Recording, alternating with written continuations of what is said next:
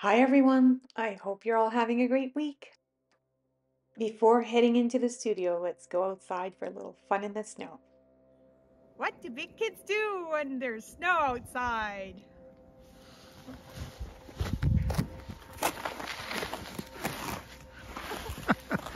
Apparently crunchy snow outside. What?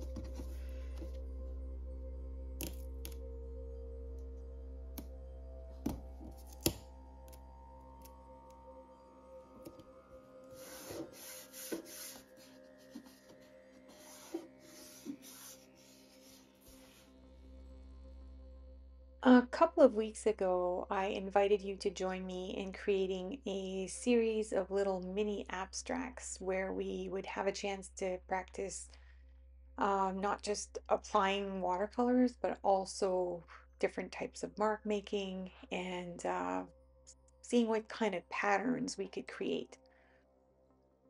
To follow up that video, I thought that this week we could create a painting, just one little abstract landscape painting, using some of the elements from that painting process. I really loved working with the colors I used in the first painting quite a bit, and I was sort of excited to see what I could create using the same colors in a bigger painting process. And of course, if you've been following my channel for a while, you know that for me, it's always about keeping it as simple as possible, because the more simple I keep my process, the more fun and relaxed the process is.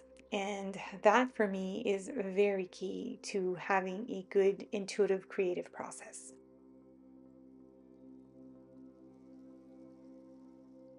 As I did in the last painting, I'll be working with quinacridone rust and cobalt blue, and then I'll be mixing these two colors together to create other shades of color.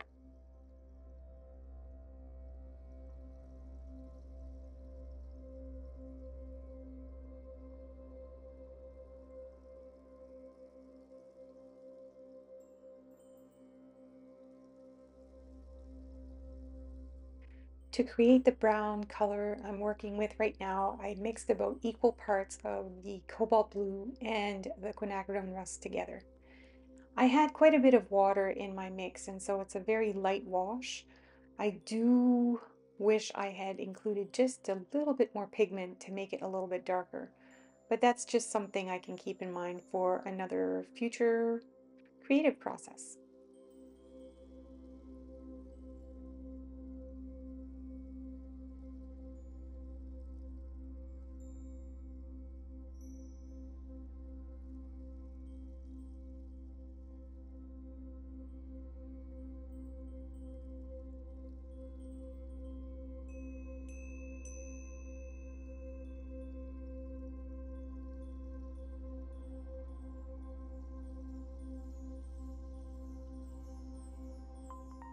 Next, I take a little bit more of that cobalt blue that I love so much, and I mix a tiny bit of that brown color I created earlier into the cobalt blue. And this is going to create a sort of turquoise looking blue that I really love. And I'm I'm sort of playing with the idea here of creating a gradient of color moving up, moving from the quinacridone rust to pure cobalt blue.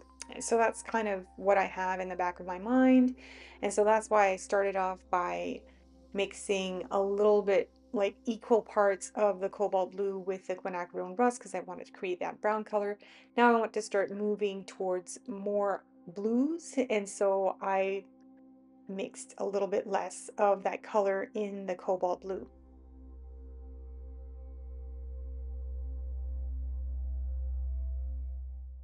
This color combination, just looking at these three colors on my piece of paper right now, are such a feast for my eyes. I absolutely love the mix of these two colors together, and the other unique colors that they create are also beautiful. So, I've been really wanting to play more with these M-Gram paints because I wasn't feeling overly comfortable with them. But the more I play with them, I really love their pigmentation and I love the colors I'm able to create with them. So, yay for that. Oh, I really enjoy learning new color mixes. It really makes my heart very, very happy.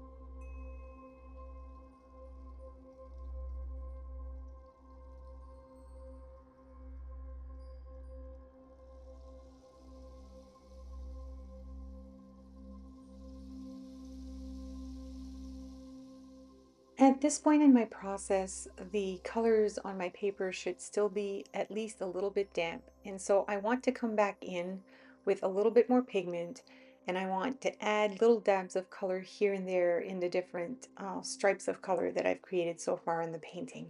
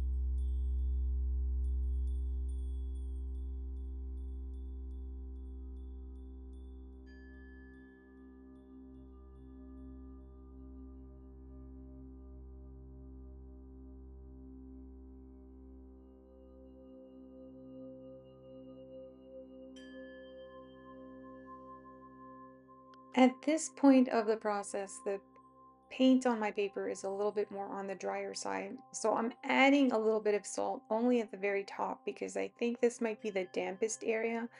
And if I'm going to get any effects at all from the salt, it will probably be in that area. But I'm not overly optimistic that a whole lot's going to be created from adding the salt. So we'll see.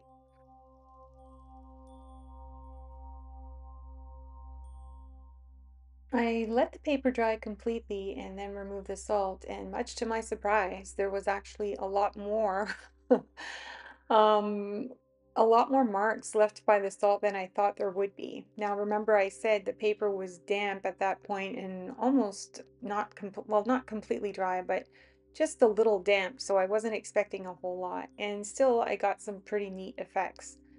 Now I am working on some Arches watercolor paper, and I do find that when I work on higher quality paper, I tend to get more effects with the salt than I do when I'm working with a lower quality paper. So maybe that's why I was still able to get some of the effects of the salt. I'm not 100% sure, but it's neat that something did happen. So now at this point, I'm going to be using the same colors I worked with initially to just start adding some more marks to the different parts of my painting so that I can keep increasing the level of detail and continue making this little painting, this little abstract landscape more and more interesting.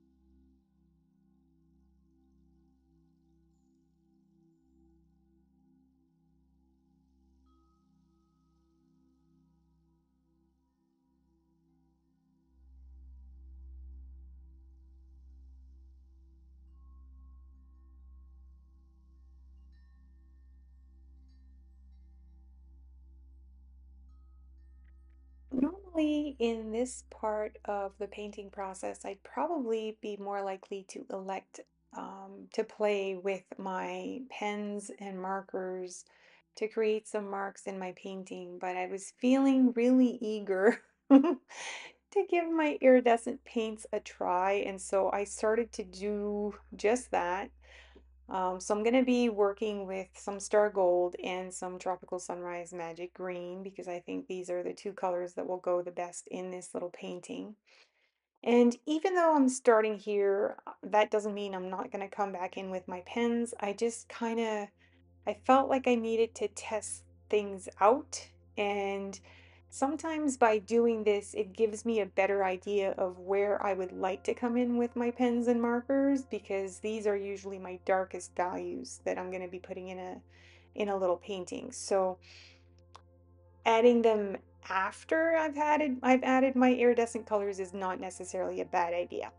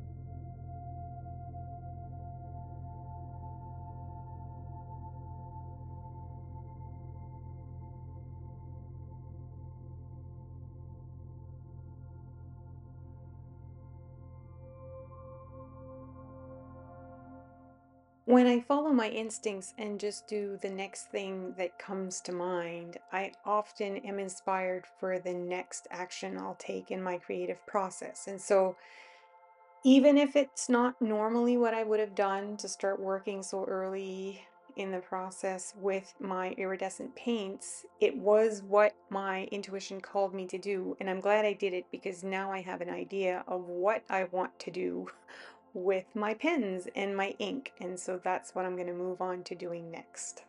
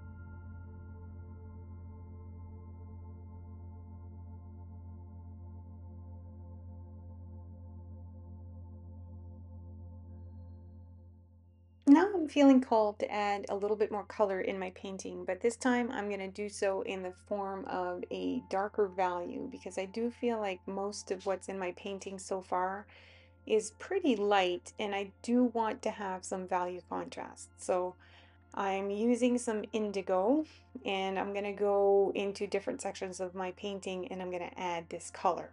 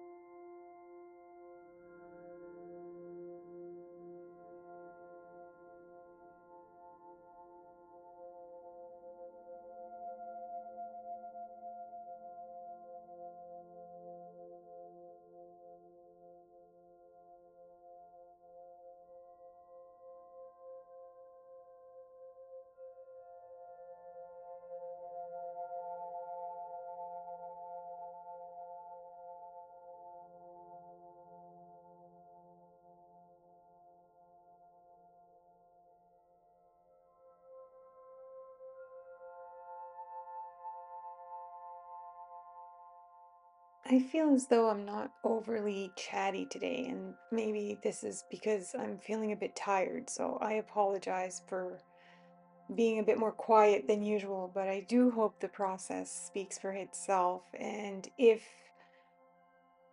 it doesn't, please make sure you reach out and ask questions. I'm always more than happy to connect with you.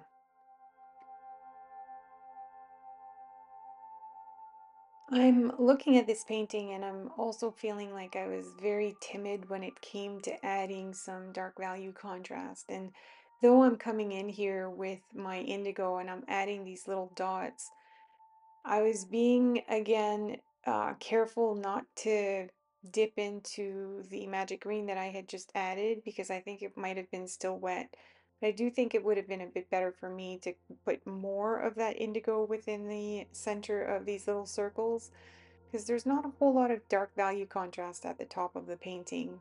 And yeah, I do think that's missing right now. So I'll probably add a little bit more of that indigo color.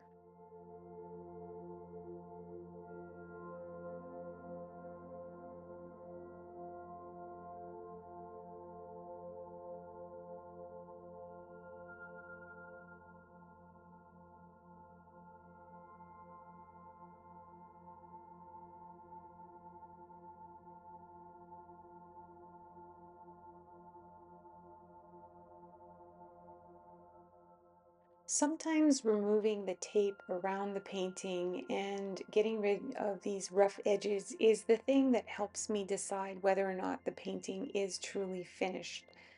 And as I'm looking at it from this new perspective, I definitely feel like I need to add more of that indigo in those little magic green circles. And I will do that even if I don't do it on camera. So I did exactly that, and yes, I definitely like it way better. I still think I could have added a little bit more dark value contrast in the overall painting, but I still love this painting quite a bit, and I like how it turned out. I borrowed some of the elements from the painting I created a couple of weeks ago, added some new elements, and I feel like this mix of colors and marks is really, really nice. I'm loving it. Hopefully, you're feeling ready and inspired to create your very own little abstract landscape. Thank you again for making the time to join me on my creative journey. I hope you have a wonderful week and happy creating!